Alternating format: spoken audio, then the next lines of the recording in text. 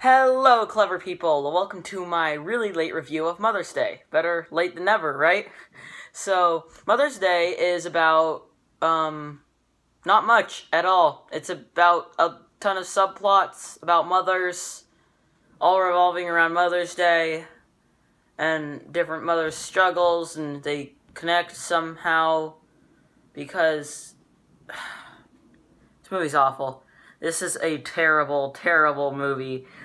This year seems, whenever I get hope that this year is going to get better, it gets worse. And a film like Mother's Day proves just this. Because I was thinking, okay, this year's starting to turn up. You know, we had some good films in April. We're going to have some great films in May. This is going to be, and Mother's Day.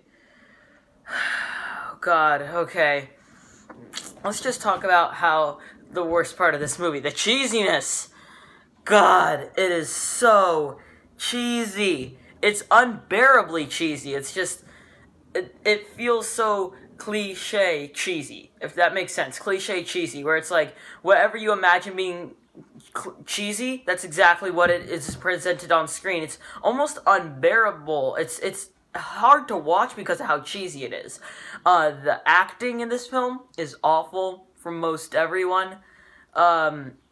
I already mentioned that it was cliche, and it's completely unrealistic. There's two events that I found insanely unrealistic. For one, at the beginning of the film, a mom throws a banana at a window trying to get it to her child, even though she knows that the window is closed, for absolutely no reason.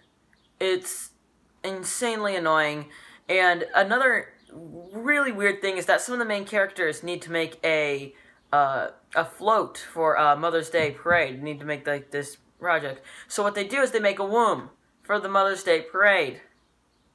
It's so stupid. That would never happen in real life. There's some scenes of stand-up comedy in this film that almost feel like, I feel like someone thought, oh, we need to write stand-up comedy, but it's 3 in the morning and I'm tired.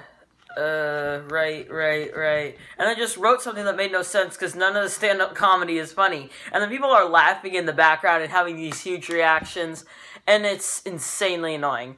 There's an Old MacDonald scene where they're singing Old MacDonald Had a Farm, and it's a play, and it was, oh, God. It made me want to throw up of how bad it was.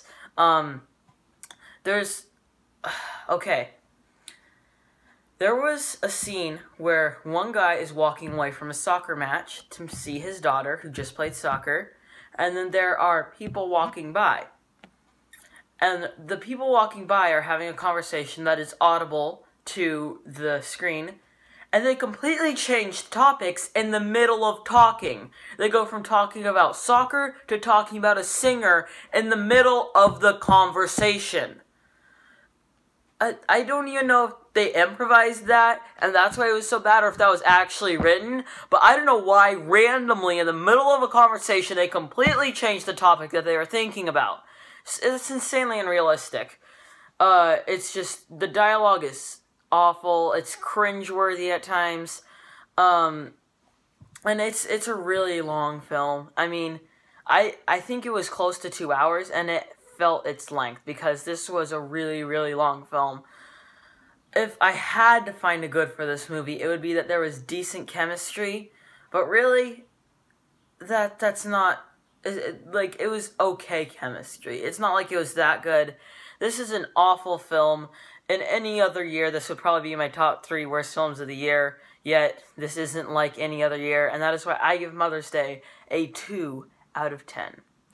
Alright, I am Robert Burke, and this has been my review of Mother's Day. And this has been The Clever Critics. Goodbye.